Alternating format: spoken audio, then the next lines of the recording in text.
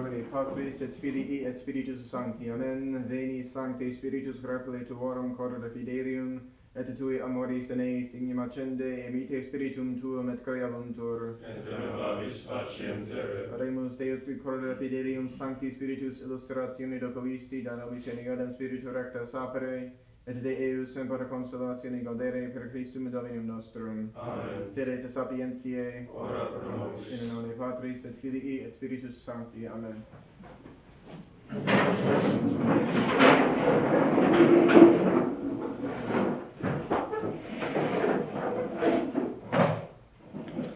Today I'm going to back up a little. We touched on the Spanish Inquisition some time ago, but Daras didn't go into as much detail as I was hoping. So essentially just said that don't blame Torquemada for anything that went wrong. I want to go into a little more detail of what exactly the Inquisition did. And even after this, I may go into still more detail, find still more information on it. But anyway, I took some information from the author Guggenberger, whom I mentioned last time, but I think I referred to him as being a cardinal. There's another church historian who's a cardinal, but not Guggenberger, who's not one of them. But we have his works in the library. So I'm just going to talk about, the Spanish Inquisition. First, the origins of the Inquisition were the investigation and punishment of heresy, apostasy, sacrilege, and other crimes committed against religion.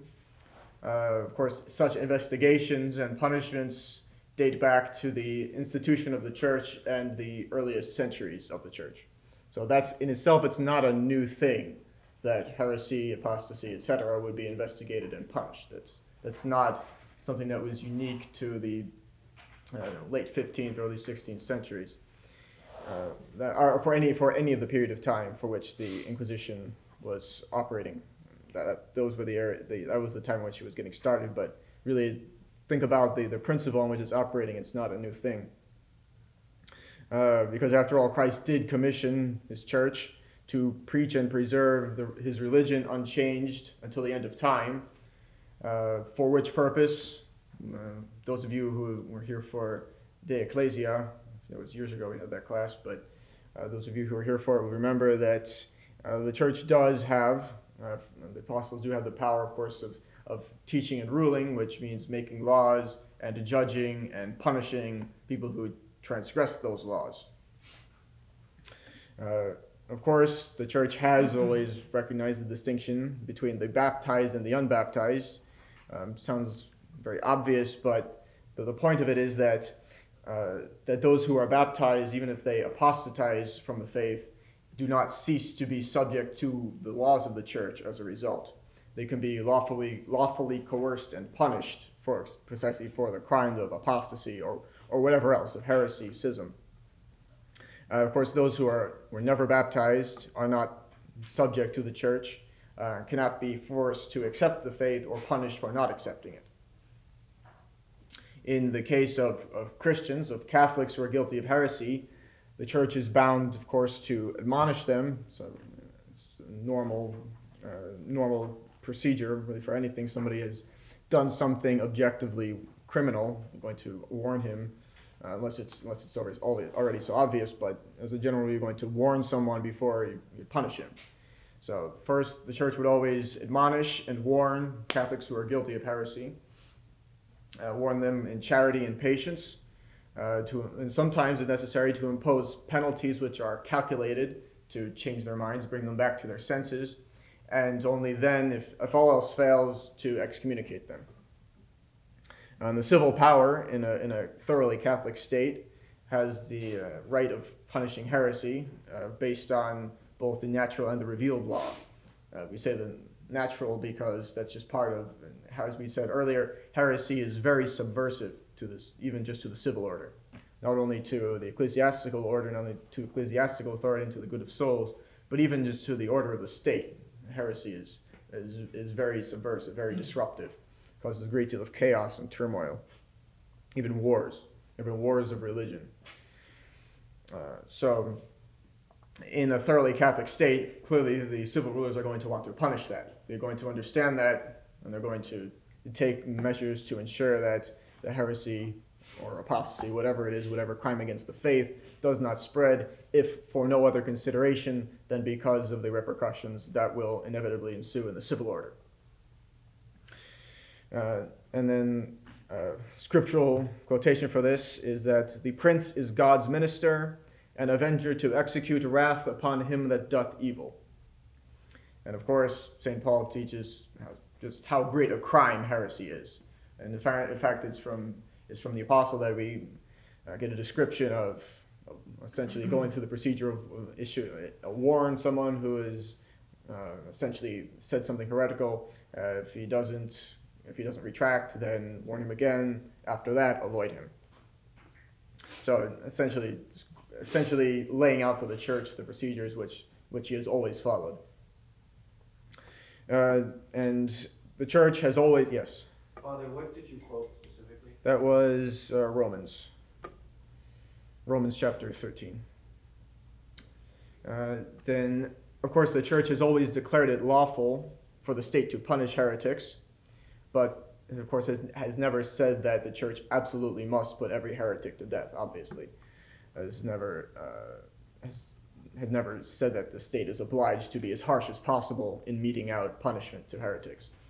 But given the correct circumstances, the state is, of course, justified in putting heretics to death.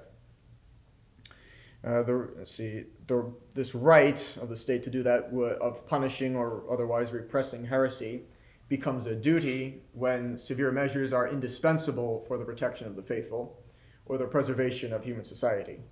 So the church, of course, can call upon the secular arm for protection in these things. So when you have heretics who are rising up in armed rebellion, which was far from being unheard of, the church could very well call upon the secular arm to even use the military. Of course, there have been crusades, the Albigensians against the Albigensians in France, for example.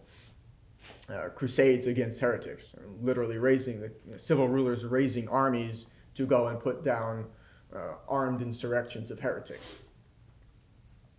And so accordingly, from the time when the state became Catholic under the Emperor Constantine, Roman law decreed several penalties, including confiscation of property, exile, imprisonment, bodily punishment, corporal punishment, other things such as incapability of inheriting or of inheriting wills, loss of civil rights, public infamy, against heretics, both men and women, as well as other violators of the Catholic faith. So again, not only heresy.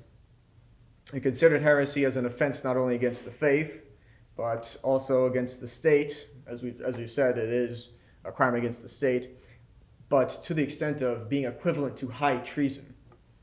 So the highest crime you could commit against the state, it considered it equal to that. That it considered it a felonious attack upon the highest good of civil society, which is the unity of faith, and therefore punishable by the civil authority on its own account. Because according to the principle that what is done against the divine religion is an injury done to all, and that it is far more grievous to offend the divine than any human majesty. So various German nations, after their conversion, took the same view of heresy. Even Frederick II, who introduced burning as the punishment of heresy in the empire. The laws of English kings and parliaments increased the severity of punishment to be inflicted on obstinate heretics. Of course, many stories of the brutal punishments inflicted on Catholics who were being treated as heretics during the reign of Queen Elizabeth, to name one instance. Of course, there were many examples of that. And then the reason was greater with, as we mentioned, the Albigensians, Hussites, and there were other sects like the Lollards. They were an earlier sect. But of course, these sects, they also threatened the stability of marriage. That's another way, not only just through direct armed insurrection, but also threatening the stability of marriage, declaring marriage to be an evil thing, and encouraging either by their own actions or by, even in theory, all kinds of other impurities and all kinds of other perversion as a substitute for marriage, essentially. Obviously when you attack marriage, you're attacking the family, which is the basic building block of society. And that's an important thing to remember, because the idea that the individual is the basic building block of society, if you want to look at it by analogy to a structure, an architectural structure, the family is the basic element, not the individual. It's a liberal idea that the individual is the basic element, that there's essentially nothing in between the state and the individual.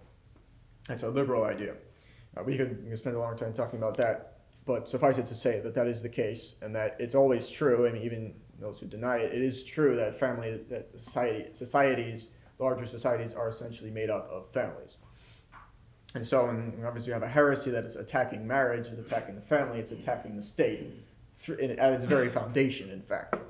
So it's certainly justified for civil powers to take whatever means, of course, are necessary and proportionate. All those things being kept in mind, everything has to be in proportion. So the civil powers to take the means that are proportionate to putting down the spread of any kind of heresy, and it's especially urgent when it's attacking things like that. Especially urgent to the state. It's always a danger to souls, of course. And other things that these heresies will attack are, of course, we've mentioned stability of marriage, but also private ownership, the very foundations of all civil order, the faith itself in church and state, and then also by means of widespread conspiracies and powerful military organizations. So you see, we're talking about fighting crusades against Albigensians. Clearly they had the capability of waging war to enforce their beliefs in their areas which they controlled. And so it turns out that bishops, legates, 52 synods, and 3 general councils, among those synods, testified to the imminence of the dangers of these things. So it's been affirmed many, many times by the church that these things are useful and even on occasion necessary. Okay, so but the ecclesiastical tribunal of the Inquisition was something that, you say, the realization for its necessity developed gradually. The first decree was ordering bishops to inquire into the presence of heretics in their dioceses, was issued by Pope Lucius III in 1183. It's called the Episcopal Inquisition. So we're stepping back a few centuries here. By the time of the Fourth Lateran Council, 1215, and the Synod of Toulouse in 1229, the principal rules of the institution were established. On account of the negligence and corruption of some inquisitors, Pope Gregory IX in 1232 appointed the Dominicans as inquisitors. That was a papal inquisition. So we've moved from episcopal to now papal inquisition. Of course, he appointed Dominicans to this, but didn't exclude other orders or abolish the episcopal inquisition, just added to it. Procedure began, so he did have a certain procedure, began with a citation. If the suspected party obeyed the summons within a specified time, all risk of severe punishment was precluded. So if you come before us before this date, if you do, then things will very likely be easy for you. Yes? What was the name of the Pope who commissioned the Dominicans to be the Inquisitors? That was Pope Gregory IX in 1232. But if the person in question refused to obey the summons, he would be arrested only at that point. As the juridical view prevalent, the prevalent juridical view put heresy on the same level as treason, high treason. The maxims of the Roman law concerning crimen lese majestatis, which means high treason, were applied to the case. It was for this reason that everybody was bound to a problem here.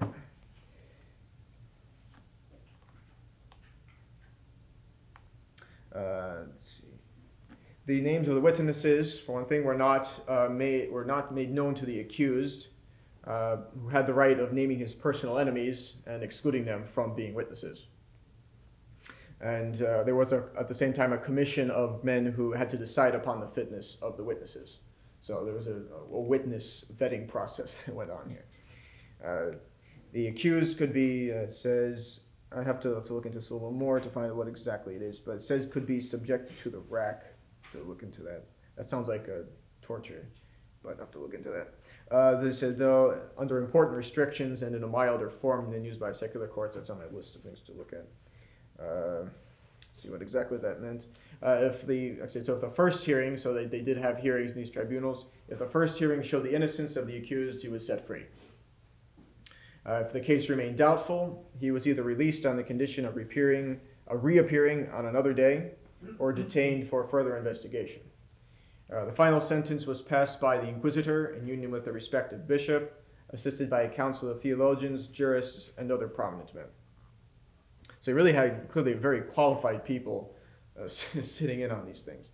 A rigorous process. It wasn't just pull somebody in and burn them at the stake right away. The acts of the trial were laid before the bishop, the local bishop, in full, before the council, the Inquisition, in its substance. The solemn promulgation of the sentence, which was called a sermo, took place in the cathedral or principal church with appropriate ceremonies in the presence of the people. It had three parts. First was the promulgation of graces, as it was called, which commuted the penalties of those who had been sentenced in a previous such ceremony to lighter sentences or canceled them entirely. The second step was the promulgation of the current sentences. Four kinds of punishments could be imposed. There were ones that were called minatory, usually some kind of conditional excommunication. Others were minor penances, minores, such as good works, alms, fasts, or pilgrimages. Others were called defamatory, which included the wearing of public habiliments, so some kind of garment that marked someone as having committed a crime of a certain nature. So yellow crosses, for example, were used to mark heretics. Let's see. I have to look this up. Yellow discs. So it had different things for. So if somebody was into sorcery, there would be a different mark.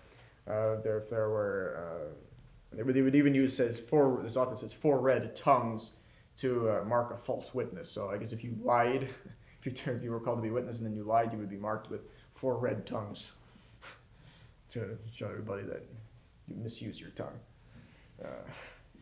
And then major punishments included the confiscation of property, perpetual imprisonment, or death. So you had to have done something pretty serious and then been obstinate in order to get one of those severe punishments, which apparently were very rarely inflicted, and when inflicted were changed very frequently into lighter ones at a subsequent ceremony, another ceremony. Pecuniary fines to be inflicted some of the lower classes, the ones who were convicted of less serious crimes, were prohibited from the mid-13th century, so from 1244. The inquisitors, he says, waged many fearless combats against royal officials to save the properties of those who did not fall into this class of the ones who had committed the most serious crimes. And part of the ceremony was devoted to sentencing absent or fugitive members, because that did happen. People would not answer the summons or they would run away. They did sentence those people, become, I suppose you'd say, ecclesiastical outlaws or something like that. But again, we'll move on here. So of course, you may be able to pick out in one case or another that there was some excess, perhaps. But that's not to be confused with the principles being applied here. The principles behind all of this we've seen are sound, and even the application to people who were compliant. There wasn't too much trouble. If you were accused of some crime, some kind of heresy, or for having, as we'll see, only feigned a conversion and essentially owned up to the crime and retracted it if it was heresy, or if you had feigned a conversion and to actually live as a Catholic, as a true Catholic after that, then it wouldn't be so bad. but only if you were done something very bad and refused to repent of it would you get the death sentence. And it seems many times that was commuted to something else. But now, so that's these earlier Inquisitions we've been talking about. The Spanish Inquisition owed its origin to the intrigues of the groups of people in Spain were called the Moraños and Moriscos, who were Jews and Muslims, who feigned conversion and got themselves baptized in order to pursue with greater safety their sinister purpose of undermining the Catholicity and the nationality of the Spanish people. So they were working to undermine the state, and as a way of doing that, or even outside of undermining the state, just wanting to advance themselves more easily without being marked as being a Jew or a Muslim in a Catholic nation. They would feign conversion, maybe go through at least the ceremonies of receiving baptism, and get into society, and we'll see even into high-ranking positions as a result of doing that. Of course, this is always a problem. If you have a lot of people doing this, you're going to have to deal with it. And because they're baptized, remember, they're subject to the laws of the church. If they just remained Jews or Muslims as such, then openly as such, they would never be called before an inquisition. So basically, you want to join the church, okay, you're going to have to actually be a Catholic. That was the idea.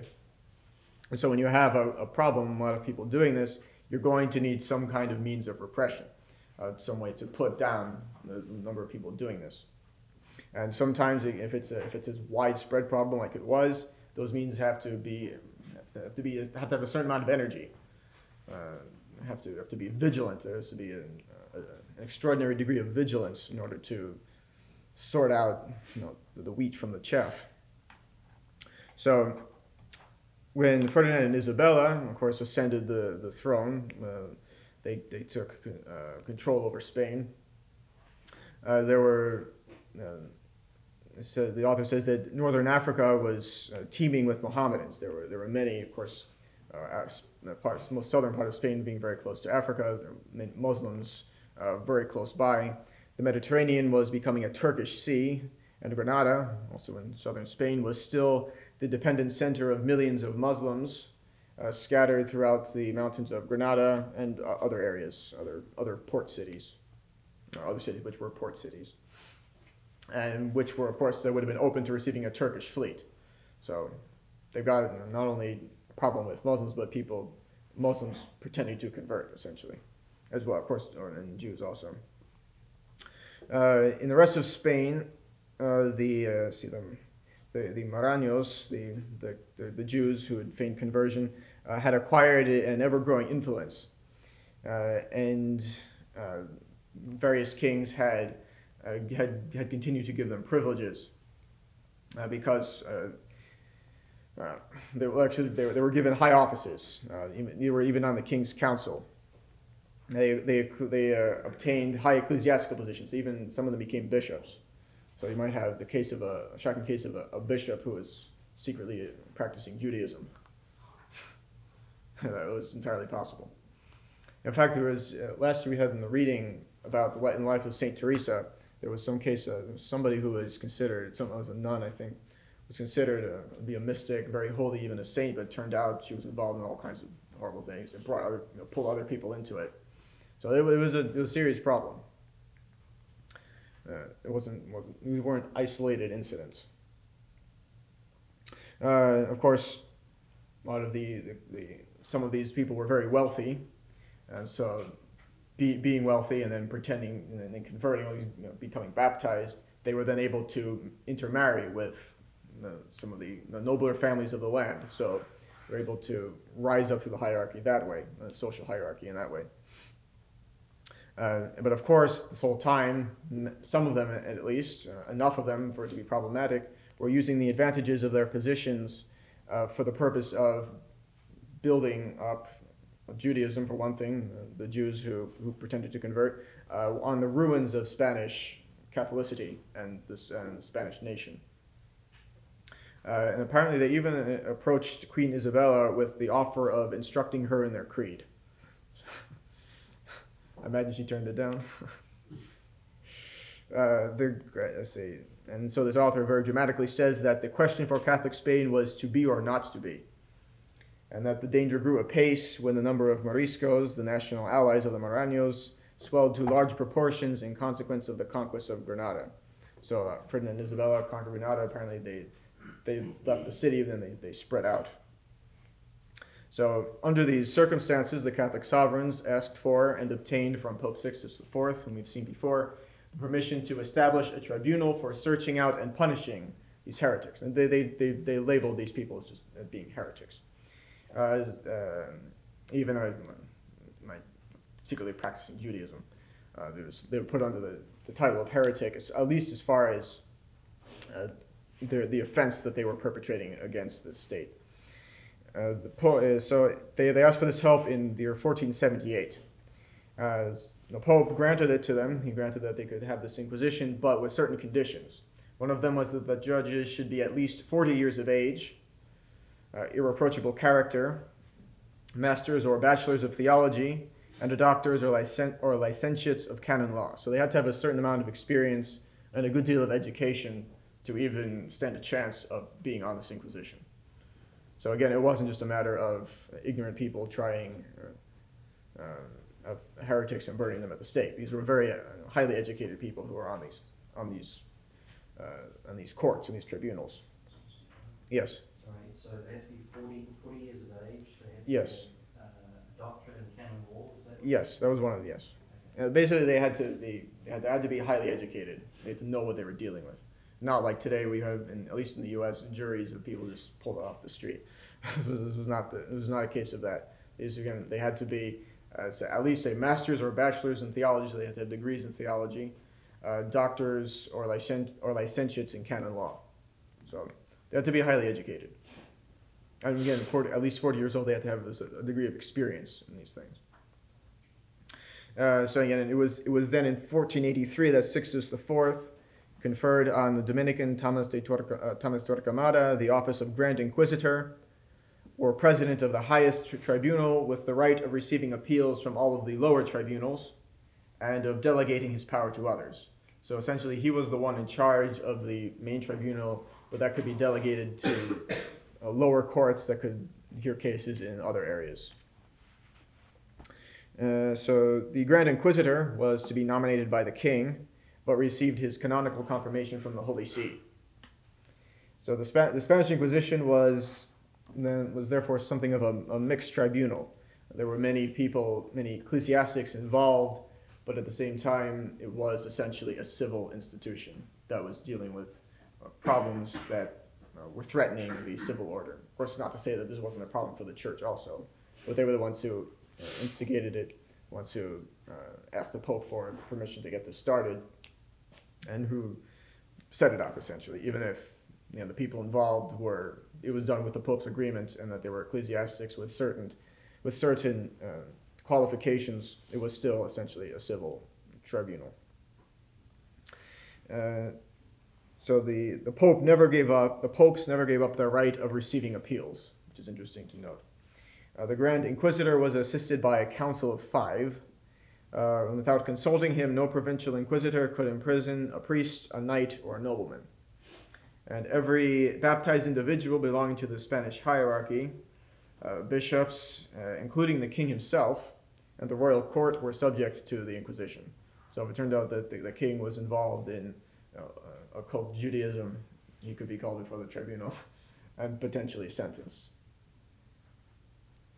On the principle that those who are baptized are subject to the jurisdiction of the church, and that these were ecclesiastics who were running it.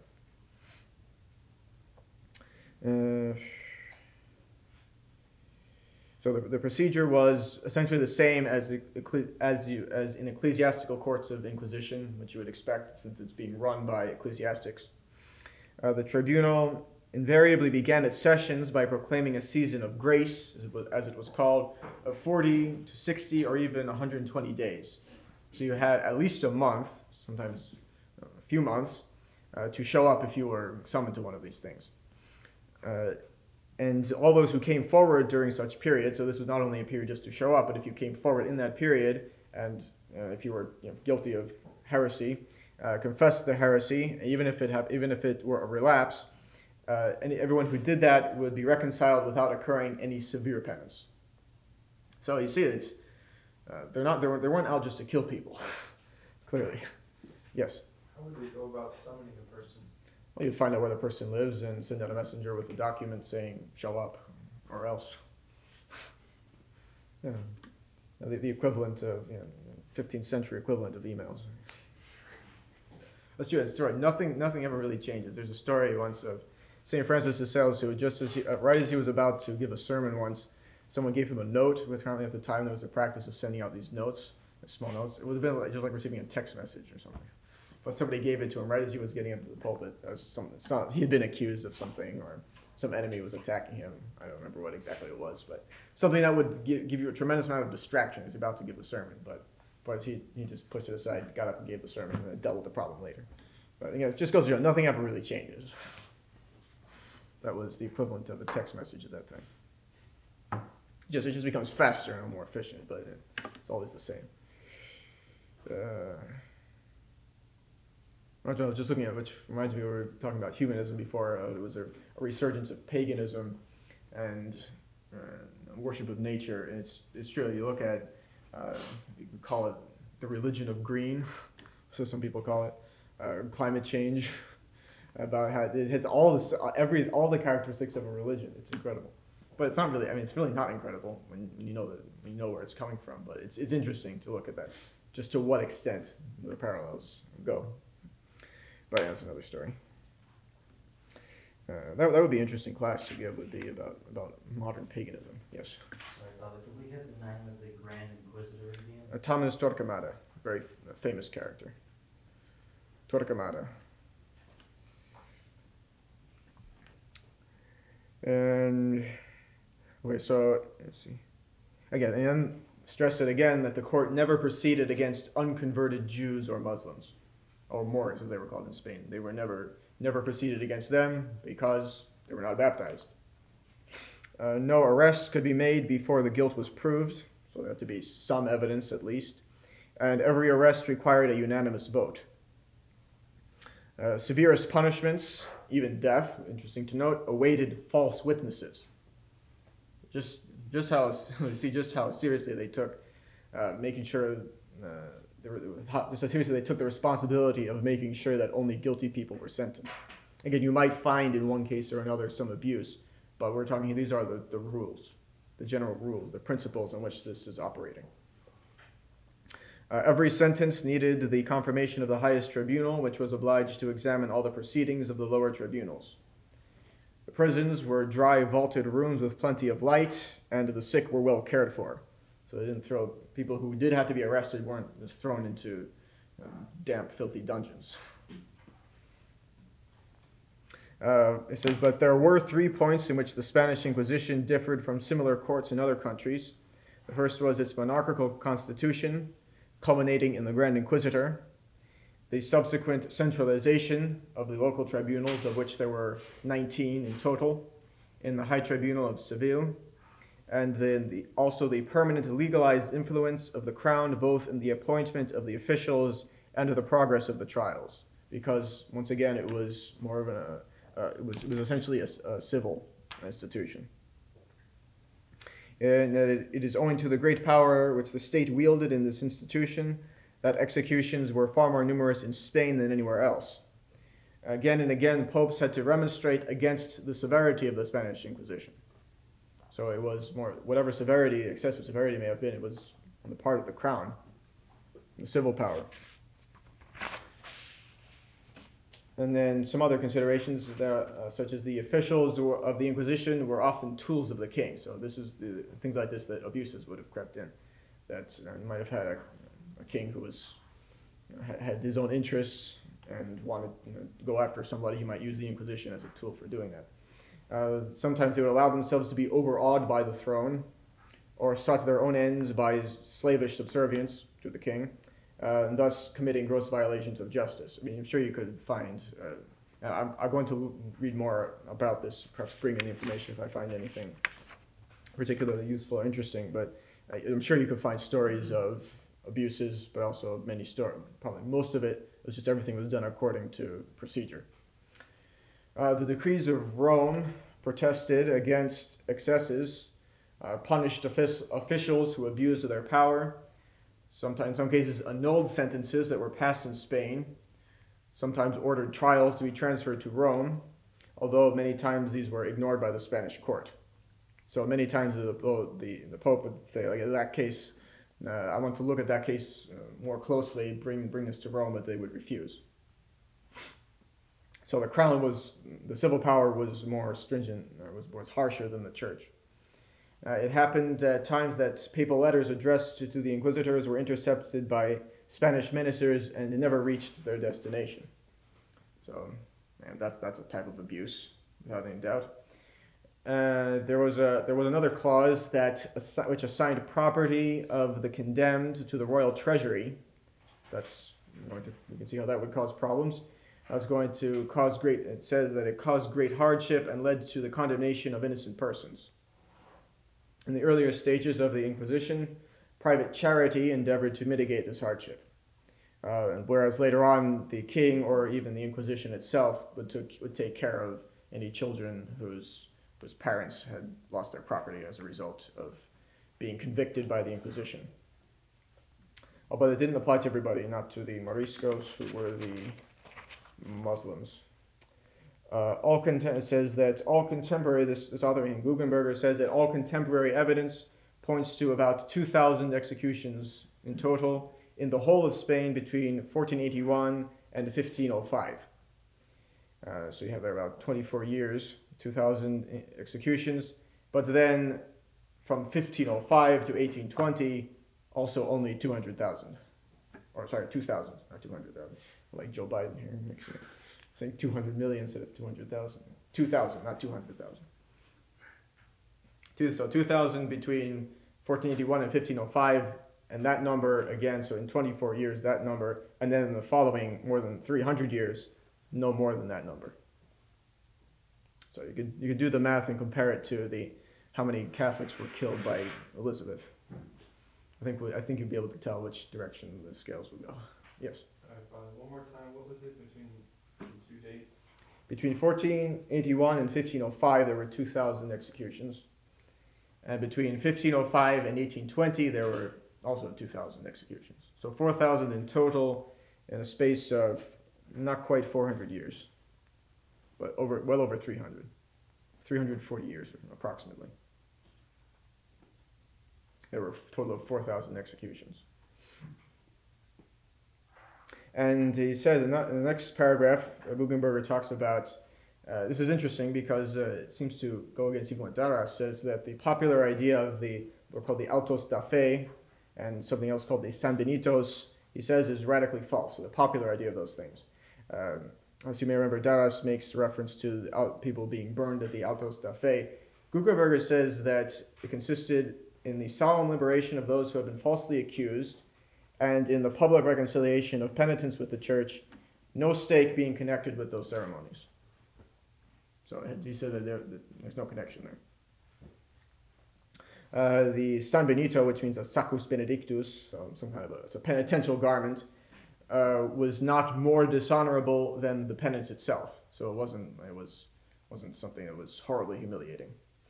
Obstinate heretics who refused to be reconciled were handed over to the secular arm and executed at another time and place. We've mentioned this before, whenever there was an execution to be done, the civil power did it. Maybe the Inquisition tried the person and said, okay, yes, this person maybe deserves a death sentence, but no one was put to death by an ecclesiastic. That was done by the civil power. Yes. So, Father, if someone were executed, was that called an auto da fe? He says no. This author says no, that executions were something totally separate from the auto da fe, which was a ceremony, as you said, of profession of faith, literally, or acts of faith.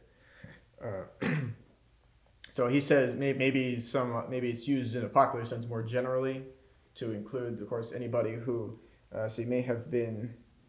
Well, he says that the liberation of those who were accused and the public reconciliation of penitents. So he doesn't even say that in that ceremony that they were even handed over to the civil power. And another interesting case here, Saint Peter Arbues was the first inquisitor of Aragon, but that he's represented by the School of History and Art that deals chiefly in myths. He says, as an old hoary-headed tyrant, a monster of cruelty and rapacity, whose death sentences depopulated whole districts of Aragon.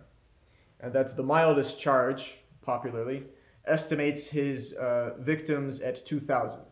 So basically they would ascribe to him half of all the executions ever done by the Inquisition. Yes? Father, was St. Peter... Arbues, yes. Wait, no,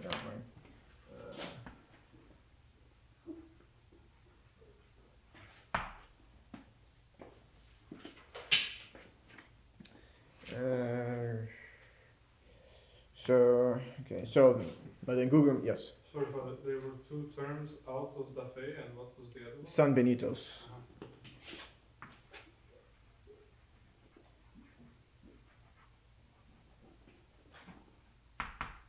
Sacus Benedictus.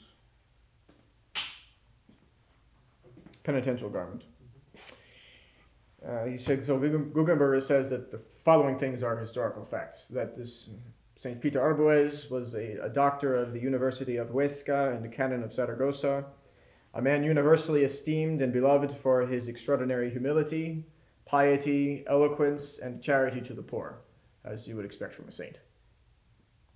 In 1484, the Inquisition was established in Aragon, and whereupon he was, much against his will, appointed one of the inquisitors of Zaragoza. What is certain, Guggenberger says, is that during his administration, one person was sentenced to death and another arrested. That's about as far as you can verify. What is probable, he concedes, probable, but not supported by any contemporary evidence, not from any documents of the time, is that a few suffered the penalties of the law at the hands of the tribunal of which he was an officer. To intimidate the tribunal, the Maraños of Aragon, in a secret conspiracy, collected 10,000 reals for the murder of Peter Arbues and 3 other officers of the Inquisition. And because of which, the saint fell at the altar of his church beneath the daggers of hired assassins in 1485, at the age of 42, after 1 year's administration. So he must have been effective. They killed him after only 1 year. And they would have us believe that in that 1 year he killed 2,000 people.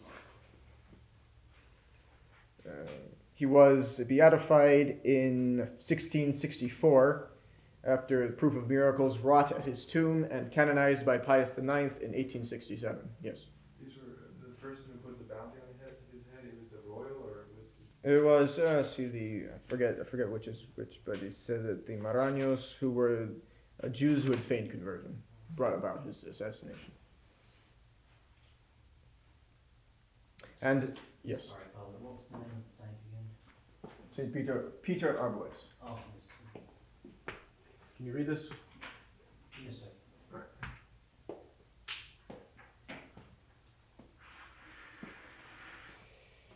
Arbues, maybe.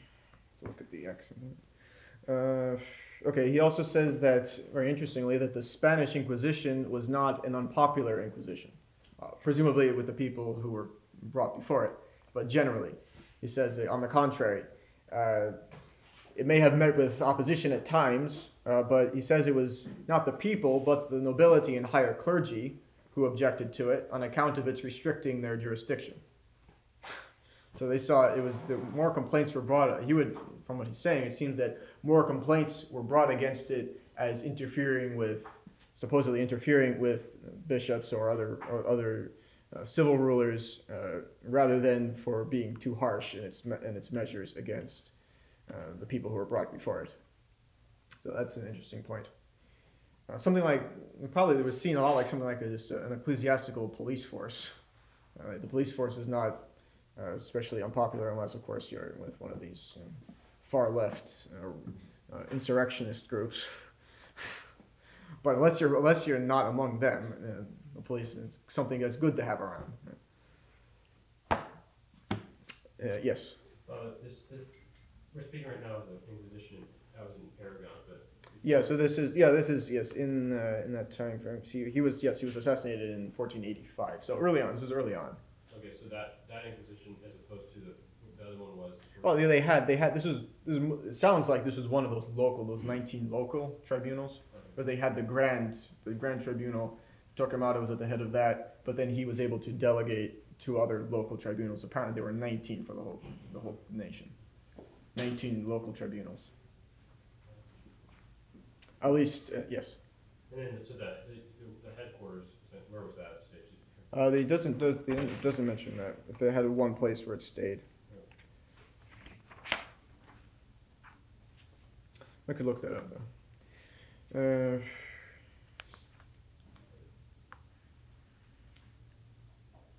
And he says that, countering some other accusations, that nothing is more incorrect than to ascribe the decadence of Spanish learning and civilization to the Inquisition. Of course, in Spain there would have been some Muslim influence. Muslims were there for a long time. Granada, of course, was held by the Moors until 1492. He asserts that the golden age of Spanish poetry, learning, and culture coincides with the period of its greatest activity. That's what he says. And that both culture and Inquisition went down before the rationalism imported from revolutionary France. Of course, that's a few centuries ahead. He gives the ending date, the later date for the years in which we calculate the executions as ending in 1820. Of course, that's well after the French Revolution.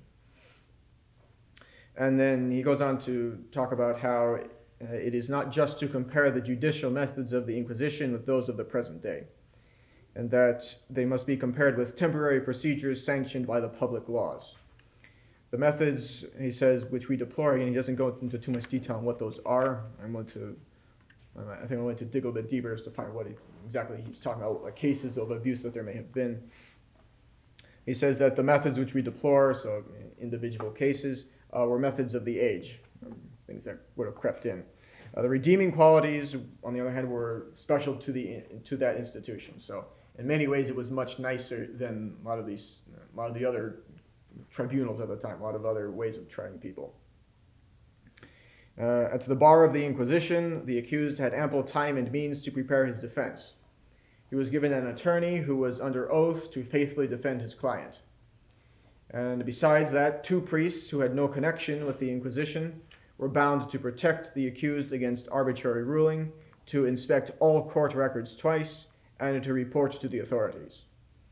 The accused had the right of summoning witnesses in his favor from the remotest region, even from beyond the sea. And in contrast to that, criminal courts in England and elsewhere did not permit that.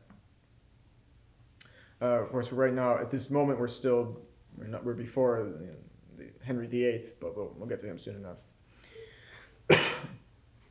It says there, both the charges and the accusers were concealed from the prisoner until his actual appearance in court. So it's supposed to that in other places. He was not allowed an advocate, nor could he bring forward witnesses in his defense. So essentially, saying it's much nicer in many ways than a lot of other Inquisition or a lot of other courts at the time.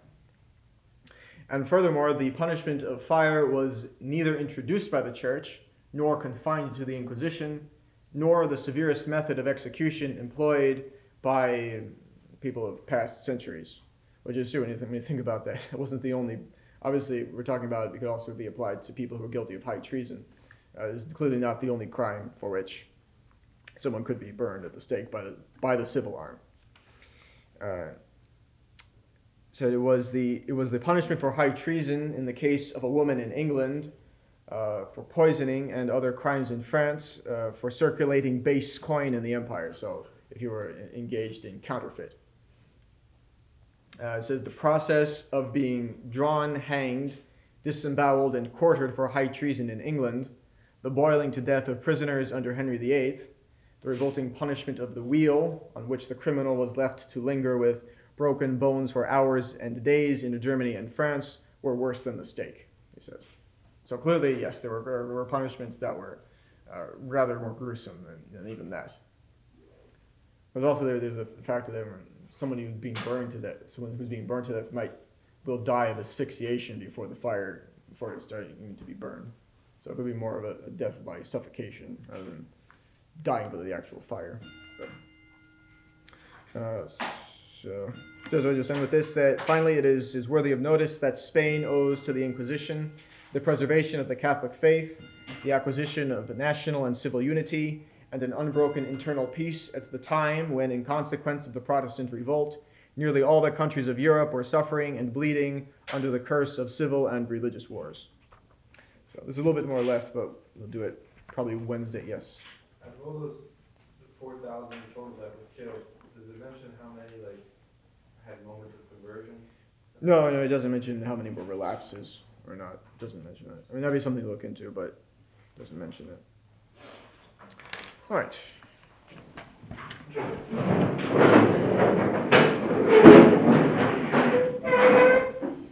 In nomine Patris et Filii et Spiritus Sancti, amen. Sub tuum praesidium confugimus, sancta Dei genitrix nostras deprecationes et despicias in necessitatibus, sera periculis cunctis libera nos semper Virgo gloriosa et benedicta. Amen. In nomine Patris et Filii et Spiritus Sancti, amen.